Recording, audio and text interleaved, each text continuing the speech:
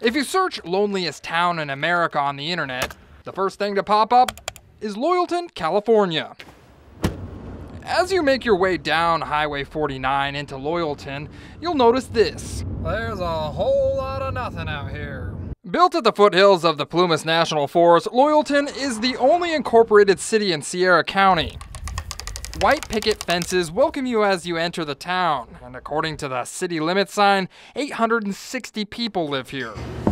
But at the local watering hole, I find out differently. You have a population of about 700, give or take on a good day. That's Mike Wellborn. He's the local liaison. Loyalton, is it the loneliest town in America? Not hardly.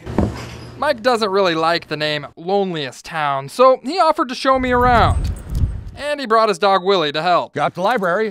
Like I said, we have one of each thing in town. This is true. In the span of 3 blocks, we passed a grocery store, ice cream shop, mechanic, and a lot of churches. There's 5 churches in town.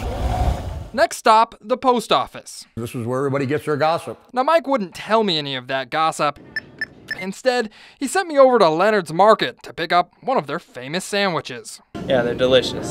I got to talking with Caleb, the cashier. He told me I might find some action down the street. Apparently, impromptu water balloon fights can happen anytime in Loyalton. Hey, I wasn't ready! Just be careful, kids in Loyalton fight dirty. I needed to dry off, so the kids sent me over to the park.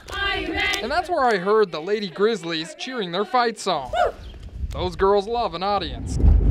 So it's kind of funny, when I drove into town, the road was pretty lonely. Is Loyalton lonely? Yes. Why is that? I don't know. And I don't know why either, because this lonely really isn't that bad. You really gotta try this sandwich. Hey, thanks for watching, and for more videos, click on this right here. Also, write in the comments what other stories I should be checking out.